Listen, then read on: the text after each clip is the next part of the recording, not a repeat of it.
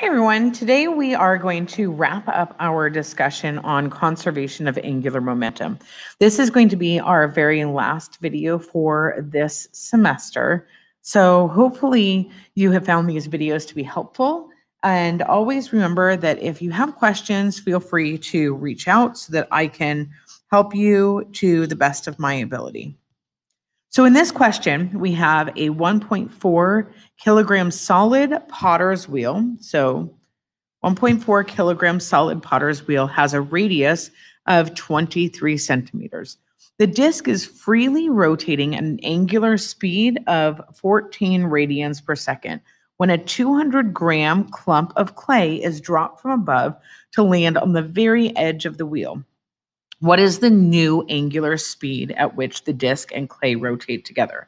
So in this situation, we have our wheel, and our wheel is rotating at first. Okay. So we have and that's just going like this. And that's going to be our before, because this is kind of a collision question. And then after, we end up having a lump of clay has been dropped onto that. Okay. So there's our lump of clay and it still is spinning. But what's going to end up happening? So if we think through this conceptually, we know that it's spinning and then we add to the mass. So therefore, we're probably going to end up decreasing in our angular velocity, okay, or in our angular speed. Okay. So when we look at this, we know that our momentum, the sum of our momentum initial is equal to the sum of our momentum final. Okay. So what is our momentum in the beginning? In the beginning, we have just our wheel, and our wheel is spinning at, we have our wheel is spinning at 14 radians per second. And we're looking at our rotational inertia. So we have I, okay, I omega, and that's for our wheel initial, plus I omega initial, and that's for our clay, is equal to I omega final, okay, and that's for our wheel, plus I omega final dealing with our clay. Okay. So in the beginning, so we're looking at our disk. So if this is a disk right here, we want to figure out our I of our disk. And our I of our disk is 1/2 mr squared. So that's going to be equal to 1/2 times our mass, which is 1.4 times 0.23 squared. And that's going to end up giving me 0.037. So we have 1/2 times 1.4 times 0.23 squared. Okay. So when I go ahead and I'm going to put that into my equation, we have 0.037 times 14, which is our radians per second, plus 0, because we don't have our rotational velocity at that point for the clay. Okay. And we're going to do that equals rotational inertia after, which is going to be 0.037 omega final plus our inertia for our clay. So if we look at our clay, that's going to be our point mass. And so that's going to end up being mr squared. Okay. And so that's going to be our mass is 0.2. And then our R is 0.23 because it's at the very edge of the wheel. Okay. So we end up getting, this is 0.2 times 0.23 squared. Okay. Omega final. And the omega final for both of them is going to be the same, okay? So when we go ahead and add that together, we have 0.23 squared times 0.2, and then add 0.037 to that. I end up getting 0.04758 omega final. And then 0.518 over here. So I end up getting that my omega final is equal to 10.9 radians per second. Okay. So let's look at this next question. We have a 0.3 kilogram ball is tied to an 80 centimeter long string, which is then tied to a support to hang down freely. Hanging directly next to the ball is a long, thin rod of mass 1.4 kilograms and a length of 80 centimeters. So that rod and the string are the same exact length, which is also free to rotate about a support through the upper end. The entire setup is shown in the diagram to the right. The ball is pulled back some distance from the position shown and released to swing downward and collide with the bottom of the rod. The ball is moving 3.2 meters per second when it collides with the rod, and the collision brings the ball to a stop. At what angular velocity does the rod swing immediately after the collision? Okay, so in this case, we have basically this string is pulled back, okay, and then it's dropped, it's moved forward. And so it's going to hit the rod and cause the rod to spin around, but the ball is going to stay, okay? So this is an angular momentum problem again.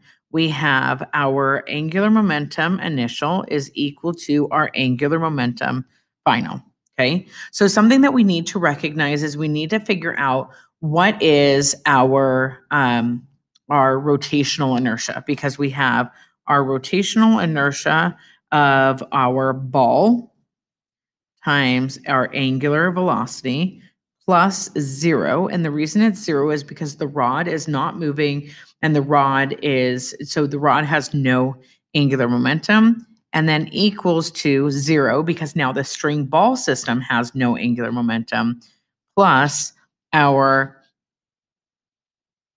rotational inertia of our rod times omega, okay? So some things that we need to point out. First, we need to point out that the angular momentum of a point, okay, because we're really just looking at that point, is equal to I omega, okay?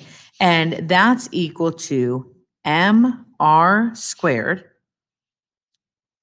omega, which is equal to mr squared times v divided by r. So that's equal to, if everything cancels, r m v. Okay, and we're looking at our perpendicular radius, and when we look at that, this is actually equivalent to r times our momentum of our point, okay? So that's just something that's worth noting in this situation. When we go over here, we end up getting, if it's RMV,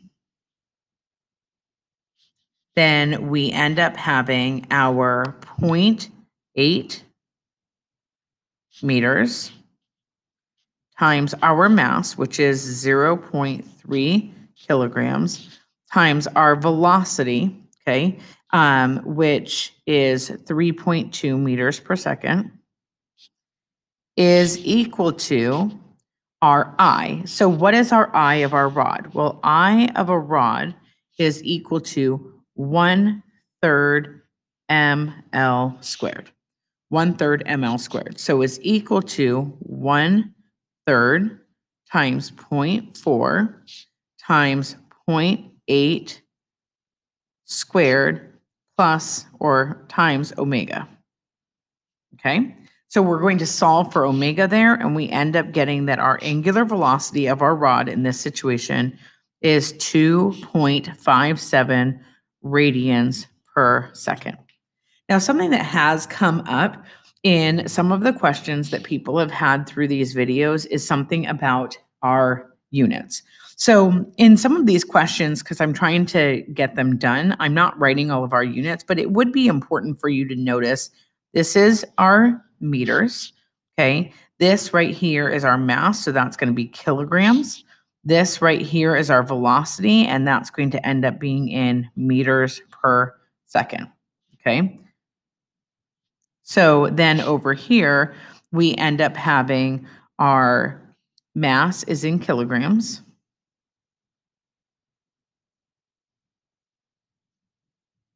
Okay. And here it's not 0.4, it's 1.4. And then our 0.8 is in meters. Okay. And making sure that you're paying attention to things canceling. So we end up having meters squared times kilograms per second. And then on one side, we have kilograms times meters. So we are going to end up canceling our kilograms, and we're going to cancel one of our meters, and we're going to end up getting our radians per second in the end. Okay. So question number 21 states a 25-gram particle is moving at a speed of 4.2 meters per second in the positive y direction across a frictionless xy plane. When the particle is at 3.0 meters and 0.0 meters, calculate its angular momentum relative to the origin. So remember, in our last question, we said that our angular momentum of our point is equal to r perpendicular, the perpendicular radius, times m times v is something that we looked at. So relative to the origin, if we're looking at our mass, the particle is 25 grams, 4.2 meters per second, then I'm looking at this in terms of my radius, and the radius is going to be 3. My mass is 0.025, okay? And then I have my velocity is 4.2 meters per second, okay? And then that was going to be our mass is kilograms, okay? So in this case, we have our system, and our system, this is our mass, and it's moving, it's at your 3, so 1, 2, 3, and it's moving this way 4.2 meters per second, okay?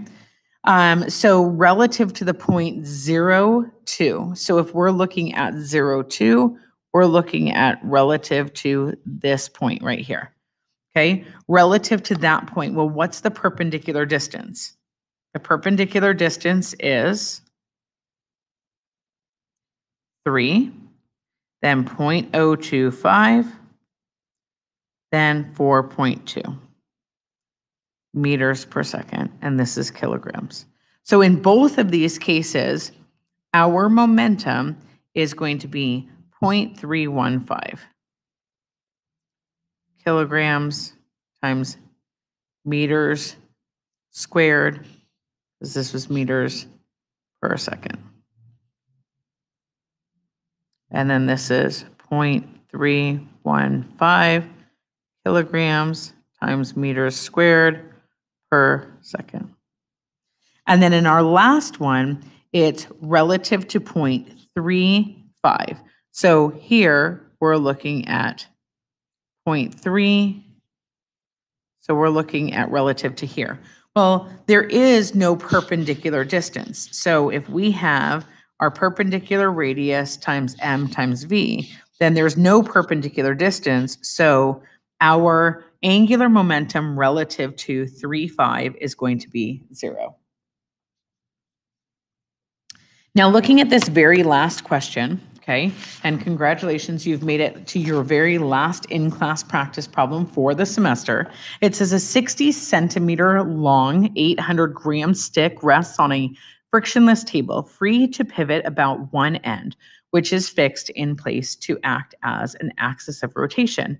The stick is hit in the center by a 50-gram ball. So we have our 60 centimeters, 800 grams. It's hit in the center by an 50-gram ball at 12 meters per second in direction perpendicular to the stick's length. If the ball adheres to the stick, so it sticks to the stick, calculate their rotational speed after the collision. So we have our angular momentum initial and our angular momentum final, and they are equivalent to each other. So we have the perpendicular radius times the momentum of our ball, because the ball is moving, okay? But the stick is not moving. The stick is standing still, is equal to I, okay, the rotational inertia of the whole system, omega final.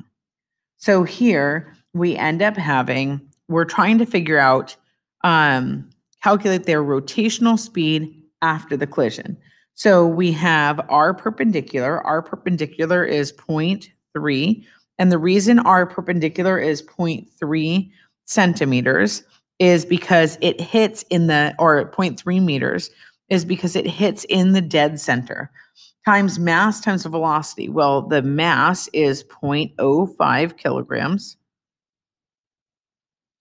And the velocity is 12 meters per second, is equal to I. So what is our I? Our I here is going to be the rotational inertia of the rod, which is 1/3 ml squared, plus the rotational inertia of the point mass. Okay, so we end up getting 1/3 times 0.8 times 0.6, and that's squared, plus 0.05 times 0.3 squared times omega final. And that ends up giving us that our omega final is equal to 1.79 radians per second. Okay, so in this situation, we have a rod. The rod gets hit by this ball. Okay, and we have linked our linear velocity basically of that ball, that point mass, that is going to end up giving us our momentum. So we have our R perpendicular times our momentum plus 0. And the reason it's 0 is because the rod is not moving, so it has no momentum, is equal to the rotational inertia of the whole system because they've stuck together. So it's the sum of the rotational inertia times the omega final because they're both going the same velocity, okay? This is a very important type of question, and you're going to see questions like this in the future. So when you're doing your practice, if you're seeing a question like this, just understand that it's a really important type of question. Hopefully that was helpful for you. Reach out if you have any questions.